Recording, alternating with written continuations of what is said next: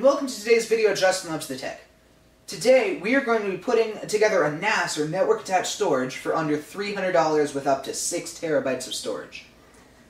I'm going to have mine set up in what's called a RAID 5, so that I will have 4 terabytes of storage, and if any one of these drives fails, I can throw a new one back in there. I won't lose any data. So let's get looking at the parts. We are going to be using 3 refurbished Toshiba 2 terabyte SATA 2 drives. These aren't as fast as the SATA 3 standard, but because we're transferring the data over a network, we're not going to max them out anyway. So to keep prices down, we're going with SATA 2. For a boot drive, temporarily, I'm going to be moving over to USB most likely. I have a 80 gigabyte SATA hard drive. It's not that important because all it needs to do is load what's on it into RAM, and then it won't be used the rest of the time. Now, the motherboard I picked out is an ASRock QC5000. It's an ITX form factor board, so it's nice and small. It has a built-in quad-core AMD processor, and it has built-in USB 3.0. It also has a PCIe 16X slot for later installing a RAID card to add more drives. It is very energy efficient. It takes up very little space and only has a tiny little fan, which it probably won't even need, so it'll be very quiet. I have this nice server case laying around, so I'm going to be using it so I can add plenty of drives later on. You can go out and pick any case. Basically any case will work for this. Just make sure it can fit 3.5 inch drives if you're going to go this way. If you're going to use that, you'll need a 4th. But in here, it's got up to 5 fans right here, which I'm going to have all disconnected because this thing produces barely any heat. It has a 120 up front, which I have a blue LED in, which I may have on because it's pretty quiet and it'll keep everything having a nice airflow. This is a iStar USA case, I believe, and I had it laying around, so I'm going to use it. In here, I have an iStar USA 400 watt power supply. I had this laying around too, but you can get this all under that $300. It is a 400 watt power supply. You want something that's really low wattage. If you could get 100 watts with 80 plus gold certification, that would be about the best you could do. For RAM, I went with a cheap stick Falcon DDR3 1600 megahertz RAM.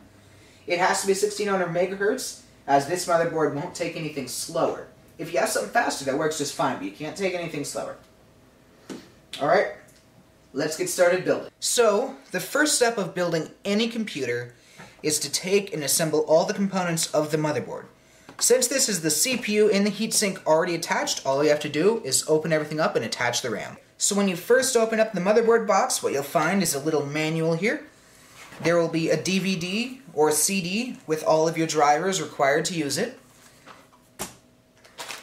You will have your SATA cables, your rear I/O shield, which makes it so there's only holes in the case where there needs to be, and of course your motherboard. This one comes with this one little screw. I'm not sure what it's for, so I'm going to read the manual for it in a minute. Don't be ever afraid to read the manual. If you don't know what something is, read the manual. Nothing wrong with that. Then down under this piece of cardboard is the motherboard itself. Pull it out. You want to be gentle, and you want to be wearing an anti-static strap.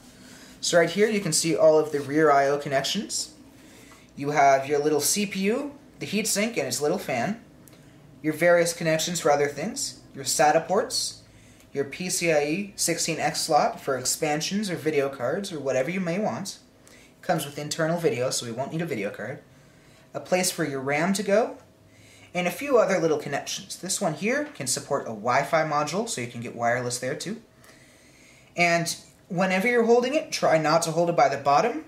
This has a little anti-static stuff, so I don't need to worry too much, but you always want to try and hold it by the heatsink or by the rear connectors, but you don't want to try and hold it. You want to make sure you don't hold it by any of the circuitry. You don't want to just grab it and hold it. So now we're going to take the RAM, open it up. What you may find is a little manual. You may find a sticker, or just like this one, just a piece of paper and the RAM itself. So what you're gonna want to do, pop out the RAM, hold it by the heatsink. If it doesn't have one, just grab it in the corners, but otherwise you're going to want to hold it by the heatsink to keep it safe. Now, there is one slot where you should put RAM in before the other if you only have 2 sticks. This case, it's labeled on the motherboard slot 1 and slot 2. So the first one goes closest to the processor and the second one goes further on this one. It'll always say in your manual, don't feel bad if you have to look in your manual. Everyone does at one point or another, so you can look in it. What you want to do is pop these slots open, align the little tab in the slot with a little gap in the RAM, gently slip it in, and push down in each corner. You should hear a clip on each side. And you've successfully set up the motherboard. Usually only need to install the processor and heatsink, but they're built in, so that's good to go. Alright, so the next thing you're going to want to do is prepare your case. What we're going to do here is we're going to install the hard drives into the case. We're going to put the rear I/O plate on, that thing I showed you a second ago. And then we're going to put these brass standoffs that hold the motherboard off the base tray in the right place. So, when putting in hard drives, the first thing you want to do is remove all doors or covers. So this one has this front cover that opens with a key. And it had a top cover, which I already removed to speed things up.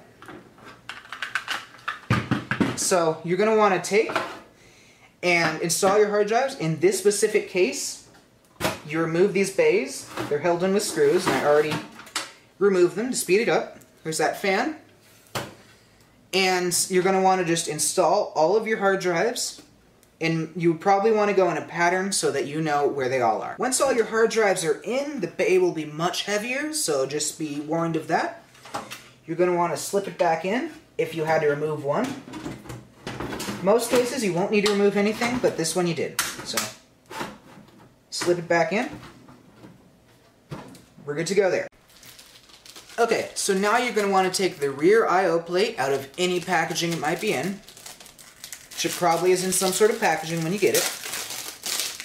You're going to want to open it up, find which direction it goes in. Usually you can tell by the lettering on it.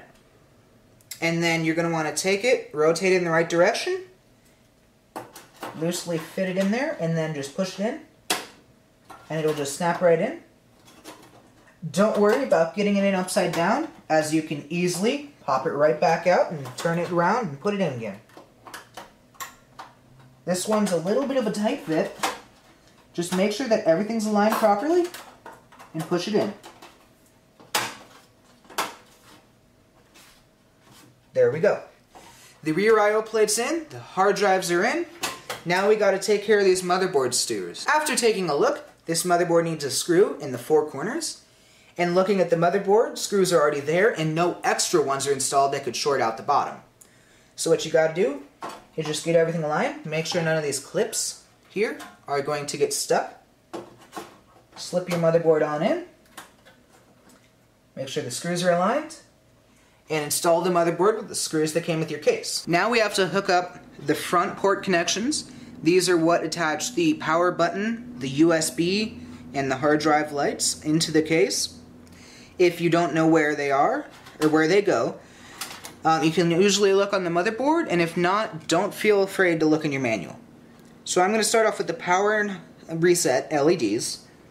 For the LEDs, the power one is going to go right in the corner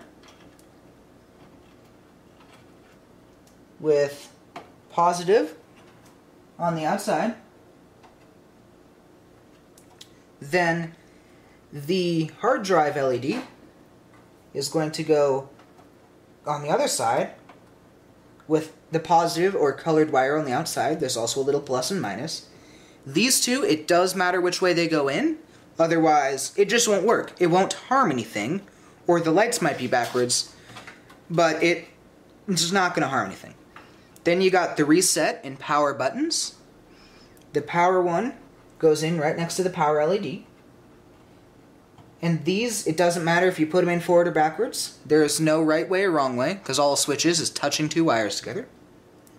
The reset switch goes next to the hard drive LEDs. And all the other connectors work just like that. It's that easy. Now we're going to be giving power to the motherboard. Sometimes motherboards take one big connector, sometimes they take a smaller connector, and sometimes they also need a separate big connector. So what you're going to want to do is hook that together, orient it the right way around,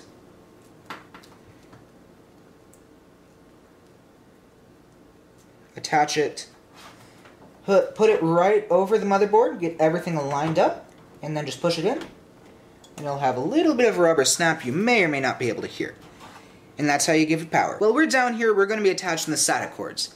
This motherboard came with two in two different types. One has two flat connectors, and the other one has a flat and a right-angled connector. The right-angled ones I'd recommend to stick into the hard drive end, as it makes the cables more neat and tidy. Since I'm going to be installing 4 drives, I'm also going to need 2 additional SATA cables. So if you don't have them already, you're going to have to buy them with the rest of the parts. These connectors are labeled 0, 1, 2, and 3. If you have anything really high speed or important, like a solid state drive, put them in the first connectors, then move on to your less important, and have anything like disk drives be the last ones you plug in. So, in our case, we're just going to go ahead and plug them in.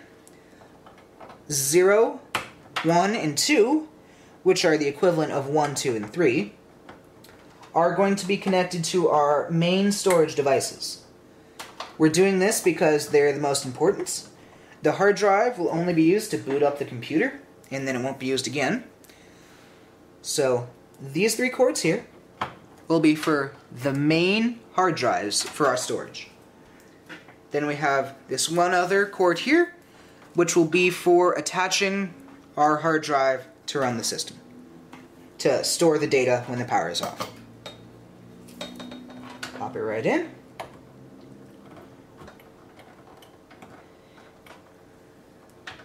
Gotta make sure it's oriented the right way. These ones down here do have a clip, the ones that come with the motherboard. You gotta push it in before you can pull the connector out. Otherwise, you'll break the cord or the motherboard or whatever you're plugging it into potentially, and you don't want that. Now what you gotta do is take these and plug them in just like that, the same way, into your disk drives. Whether it be hard disk drives or optical disk drives like CDs, that's what you're going to do next. I'm unable to film this, so we're going to have to go without seeing that. Sorry. So one thing to think about when you're putting in these cables is to make it so the first port goes to hard drive 1, the second port to hard drive 2, which will make it easier later on in setup. So now, in just the way you attach the SATA cables, the data cables, you're going to need to attach the SATA power cables, which again, I can't film because there's really not enough room. So at this point, you're going to want to try and manage all of the cables so they look a little bit better. It can be difficult. Zip ties often help.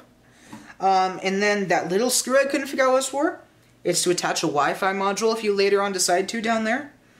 Other than that, on the hardware end, we're basically completed. The only thing left you still need to do is make sure all the fans you're going to use are plugged in. I don't have any attached to the motherboard.